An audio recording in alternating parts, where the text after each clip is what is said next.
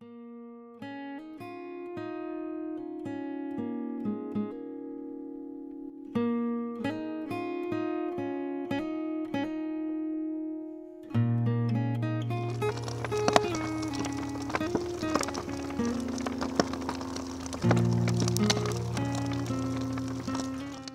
use of a lime rick is an age-old tradition used to make mortar and plaster.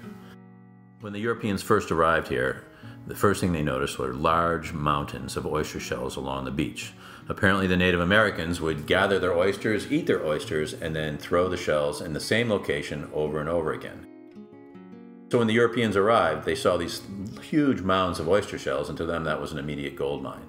They set about the business of building oyster lime kilns, burning the oyster shells, and creating lime putty. That allowed them to build their foundations, build their fireboxes, and build their chimneys.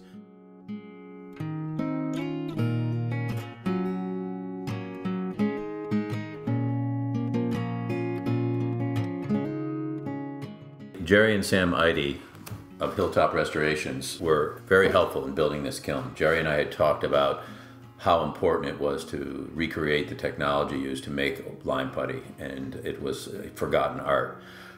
We were able to contact Williamsburg, and they were very helpful in helping us design the Jamaican style kiln, a round circular 16-foot diameter kiln.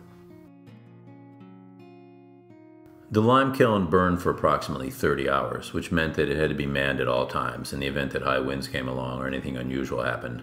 This was the first time we had lit a Jamaican kiln, so we knew it would work, but we were concerned about the amount of smoke that it might generate. In the beginning, the kiln did generate a lot of smoke, much to the neighbors' concern, but after the fire got going and settled down, it was like any other large bonfire. With temperatures in excess of 1800 degrees, we will drive the carbon dioxide out of the shells.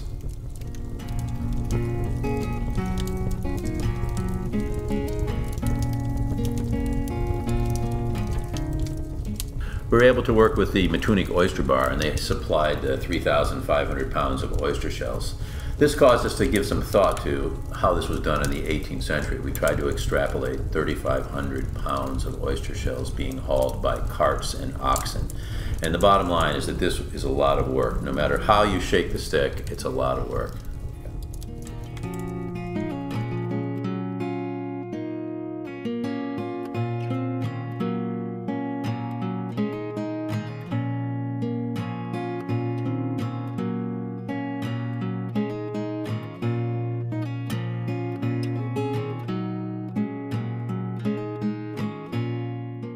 Once the wood all burns away, only the shells and embers remain. The shells are then put into large bins of water where an exothermic reaction takes place. The oyster shell breaks down and becomes slaked lime. After the exothermic reaction, the lime putty becomes very malleable. It's a soft white lime putty, but it still has lots of shards and pieces of unburned wood and unburned oyster shells in it, so we run it through a screening process. As we screen the mortar, it drops down into what we refer to as a lime keep. The lime keep is an oak-lined hole in the ground where we will store the mortar. After the lime putty has sat in the lime keep for several weeks, it's ready to be taken out and mixed with sand.